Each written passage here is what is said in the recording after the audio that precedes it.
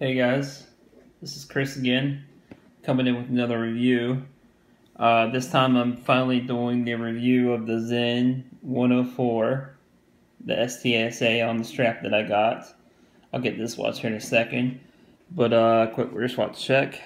I am wearing the Hamilton, the Khaki King, on the wrist candy watch club strap, NATO, the olive NATO. I think it looks pretty good on that. I have Erica's original strap on the way, a Marine Nationale strap, the green with the yellow stripe. I heard those straps are really, really killer straps. But before I get on to that guy, just a quick little sneak peek of what's coming up soon. The next couple of days I'm going to be reviewing this yellow Nemo. Sorry about the lighting, you guys. Like I said, I'm big dog sitting at my parents' house, so I'm not filming at my usual house, like where I usually stay at. But I got this on loan from Eric and the guys over at EMG Watches, the Yellow Nemo. This is a pretty cool piece. I love the yellow dial. Kind of reminds me of like a yellow Mako. But onto the watch here.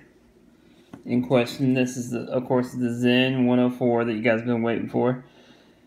This piece is definitely a killer piece. It's so versatile. It looks great on just about anything. It comes in at 41 millimeters on the case and 20 millimeter lugs. And like I said, it just any kind of nader strap or anything looks good on this. The version I got is the non-Arabic numerals. I just got the plain down indices. It's got that, you see, almost like that sponge style hand. I just felt, in my personal opinion, everybody's got their own opinion, but in my personal opinion, I think this has like a cleaner look. As you can see, the day and date, which of course you know I never change the day and date on watches, which I prefer no date watches. But the day date is over here at the 3 o'clock position, and then it's got the crown here, the signed crown, at the 3 o'clock position also. And as many of you know, it's the Solida automatic movement, which is not a bad movement in this price range. I think at the time I paid right before the watch buys, before the price hike on all the Sinns went up, I think I paid right around $1,300. And at that price, this watch is a really, really killer, like into the entry level of luxury watches. I know a comment was made whenever I said, you know, entry level watches as per se on my this and the quality on my one video. But what I meant to say was those are entry level kind of luxury pieces. I think in most people's eyes, anyways, at least in my eyes, they are, because that's a lot for a lot of people to pay. I mean, it was a good bit for me to pay. So that's what I consider entry level and the luxury pieces. But again, like I said, this is definitely worth the price, and these things hold their value really, really well. I've actually held a Breitling Super Ocean Heritage 2 in person, the diver, even though this is a pilot's watch. And this really, really reminds me heavily of that Breitling, that Super Ocean Heritage 2. It just feels great on the wrist. That 42, even that 46 millimeter is not that big of a piece, but the quality here is definitely on par, if not as good as the Breitling. It has this bi-directional bezel, which works really good. Sorry, I just had to get a grip. It takes a little bit of getting used to on the bi-directional bezel, excuse me guys, sorry, that's my southern accent kicking in. I know I've had a couple comments about that. But yeah, I mean, this bezel is definitely pretty smooth. It's killer. I mean, this is a pilot's watch, and I believe it comes in at, don't quote me on that guys, I think 200 meters, I think, water resistance on this thing, which is really, really good for a pilot's watch. So that means you don't have to worry about, like, say you go to the beach or you go to the pool, whatever, you don't have to worry about it if you forget you're wearing this, and not have to worry about it getting, you know, wet. You can take it in the pool, whatever, and not have to really worry about it. Of course, you know, Sinn's quality is killer. You know, I've got the U1, which that's just like a hardcore diver. Nobody's ever going to go diving that deep, hardly. Maybe 5% of us might be in the watch hobby that hardcore diver, but there's not that many of us that are. So most of us are kind of like myself, like desk divers. We just like the look of the watches. But like I said, for that kind of depth rating on a pilot's watch like this, that's pretty stout. Of course, you see the made in Germany. It's got automatic down here with the K, which is German, I'm assuming, of course. Like I said, you guys probably know more than I do about it, but it's got that cushion style case. Like I said, it's got that crown at 3 o'clock. I've had one of my viewers commented about the crown being on the where it is on the 3 o'clock, about it pushing down into your wrist. I really have no problems with that at all. Like, it's just comfortable. Let me try it on here real quick and show you guys. Take off the hammy, put this on.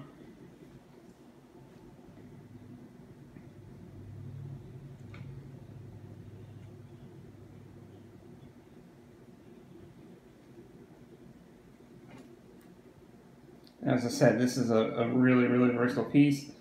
I've got it on this old Bond Commander style NATO here. And as you can see, there's the crown right there. And I can, you know, almost put my big old 7.5 inch wrist. It doesn't even, I'm making my hand do that. It doesn't even push into the crown at all. I mean, there's never a mark left on there. And this is what it will look like. Like I said, I've got a big old 7.5 inch wrist, and I feel like this fits me perfect. It's not too big, and I feel like if you got a smaller wrist, it definitely won't be too big, and this is not too small either on that size wrist. Again, sorry about the lighting, guys. Like I said, I'm not in my normal place. I don't have my studio lights or anything like that. But look for more reviews. I'm going to send this off to a couple other YouTubers. I think Guy from Just Bluefish Watches wants to check this out, and Bruce Williams wants to check this out.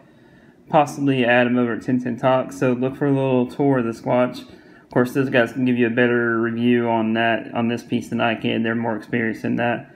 But overall, this watch is, like I said, so versatile. I think you can definitely dress it up, dress it down. I think you can put like a custom leather strap on it, wear it to the office, wear it to work with a button-up polo shirt, whatever you can wear it with. You can wear it casually. You can wear this guy to the beach even. I mean, you can wear it.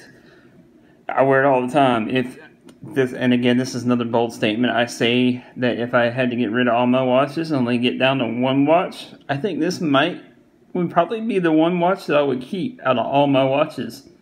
I mean, it's that good of a watch. It's just that versatile of a piece, and the quality is definitely there. Like I said, this is definitely coming really close in the heavy hitters of the luxury brand watches, and you get a lot for your money on this piece. I really don't find... I mean, I've only owned this about a month now, and so far I have not really found any faults with it at all. I know it's hard not to find the fault. If I had to say something one way or the other about it, like a negative, I would have went maybe 40 millimeter, kind of like the Khaki King I was just wearing. Maybe like 40 millimeter over there, and done like 20 millimeter lugs. But overall, this 41, like I said, does not wear big, and as I mentioned, it doesn't, as the viewer was worried about, it doesn't stick in the back of your hand. The crown doesn't. I mean, this cushion style case wears perfect. And aesthetically, this thing is just, like I said, you can just wear this anywhere. You can wear it in the office. You can wear it, I mean, you can get away with it really, really good. Pretty soon I'm hoping to have, I've got my new camera, so I'm working on learning that and taking pictures and all that. So I'll have that editing for you guys and all that pretty soon. So you'll get a follow-up video with this long-term ownership. Like I said, it's going to go out to the other YouTubers, and they can definitely do a more thorough and better review. They're more experienced than I am, so they can definitely give you a better review of this guy. But overall, I would definitely, this is one of the few watches that I would rate like a 10 out of 10. I have no problems with it whatsoever. The only, I don't know, the movement is just really, really spot on. I've had a lot of good luck with Selena movements. It's just, of course, they decorate it with their own in-house kind of thing on the back, but you guys have all seen that. They have the white dial version of this also, which I've heard looks really, really killer. I almost got the white dial version, but they were sold out at the time. Like I said, I got it before the price increase, and the price increase only made it go up like $50. I talked to the guy over at Watch Buys, and he was telling me, the price increase is not going to be that big of a difference. Everybody thinks it's going to be a big difference, but it really, really wasn't. And like I said, if you're still on the fence about this piece, I would definitely recommend this piece. Like I said, this is an awesome first kind of entry level into luxury watch collecting. And just because it doesn't have Swiss made on it doesn't mean it's not of any value or not a really good piece. I would take this piece over any piece any day.